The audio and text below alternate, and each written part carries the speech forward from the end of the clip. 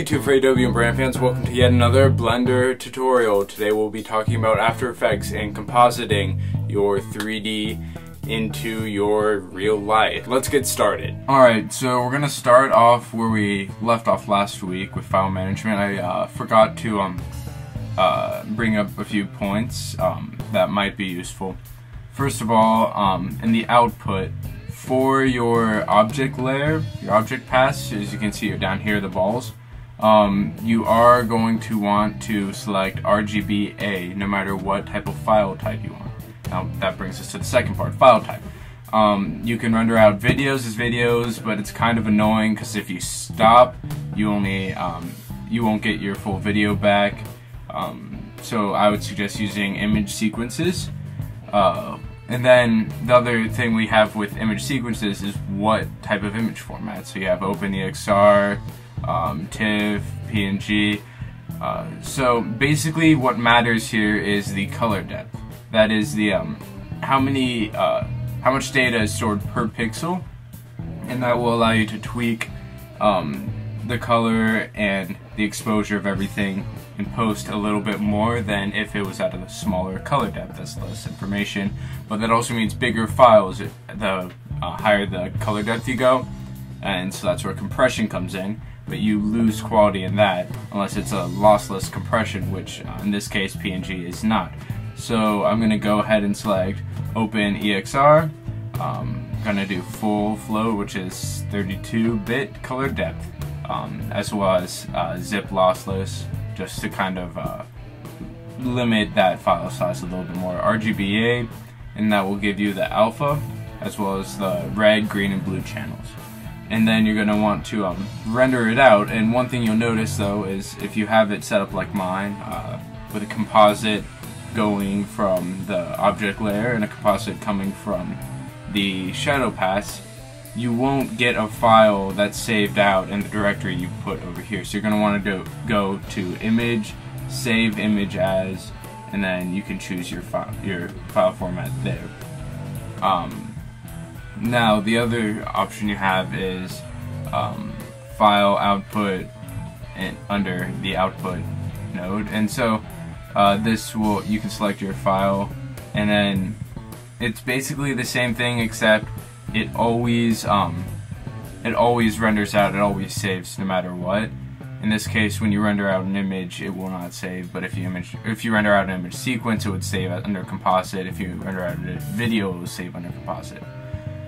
Alright, and so that brings us to After Effects. In After Effects, you're going to want to go over to your project panel, double click that, and then go ahead and open up your files for this.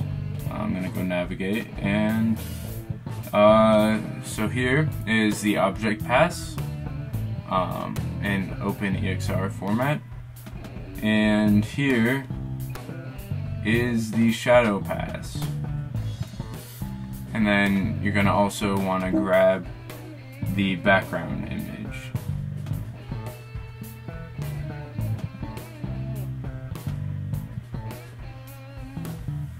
So we're going to go ahead and make a new composition by just dragging your background image into the new composition. Then go ahead and click that ABPC bits per channel, set at 32 bits float. And under working space, go ahead and select sRGB, linearize working space, and then go ahead and click OK. Now, so you see here we have your background image. You're going to go ahead and add in the object paths, and as you can see, it'll just flop on there nicely. So the shadow path is a little bit more tricky. We're going to have to use a track matte for that. So go ahead and drag your shadow paths down in here. And now it's always good to like rename everything. So just go ahead and do that. And then you're going to go ahead and select New Adjustment Layer. Go ahead and put that below the shadow matte. And if you're not toggled into the track matte mode, go ahead and toggle that in down there. and do Luma inverted. Now select the blending mode to multiply, and then hop on over to effects controls for that adjustment layer, and I prefer to use curves, and you're just gonna color correct the shadow into the image, and that's a neat little way of doing that. And so that also allows you to simultaneously color correct the cast of it to maybe a little bit bluer. Once again, in Brandon's tutorial, you can go ahead and select HSB and navigate around here and find that you're making the correct color match. And so you want to match that B color to the 1% here, 1%, and then saturation, it's probably a little bit oversaturated for that, and so you can go ahead and color correct where we use saturation and drag down the saturation for that.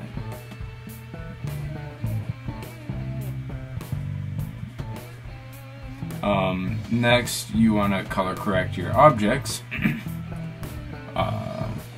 So go ahead and select color correction, and then I once again prefer to use curves. As you can see here, it's good. You can match the pavement to the pavement, because once again that ball is supposed to be 100% reflectivity, and so it looks like it needs to be a little bit lighter.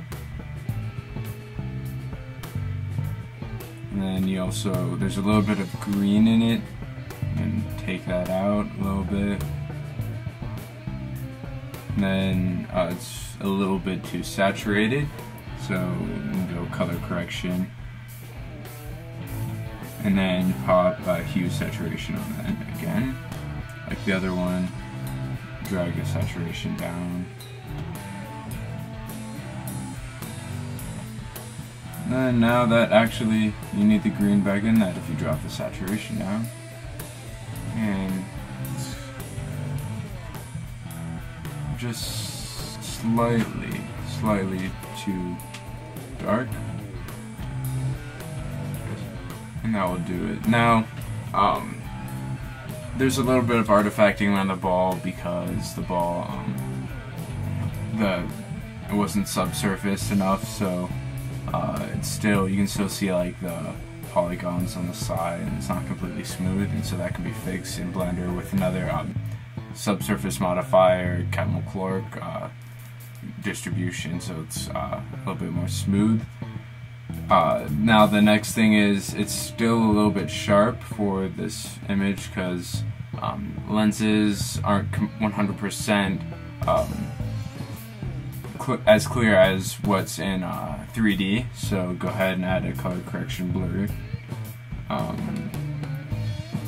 to it, or sorry, so add a blur, fast blur, and because this is 100%, I would say at least 1, and that kind of lets it sink in there. And once again, you can just dial in more and more the shadows. The shadows look a little bit dark, so you can go hop back and over to shadow, or to the adjustment layer for the shadows curves, and bring that RGB or the RGB a little bit further up. Maybe take no, I think that it needs that green that we took out of it, so it needs a little bit more green in the shadow, so just put a little bit of green in the shadow maybe. Besides that, I just keep on tweaking it, and then that's about the basics. Now there are some problems with this. One of the problems is if you look at your render, from before in like Blender, say, the actual output of the shadow pass down here, you can see there's fall off on the shadow and like kind of a darkening under that, and that's because the environment is not factored into the shadow pass. And so I'll go back to you with another tutorial to fix that. Alright, that's it. Stay tuned for the next Blender tutorial. Make sure to check out Brandon's tutorial over on freddiew and his Twitter. Besides that, stay tuned. If you like this, subscribe. Thank you.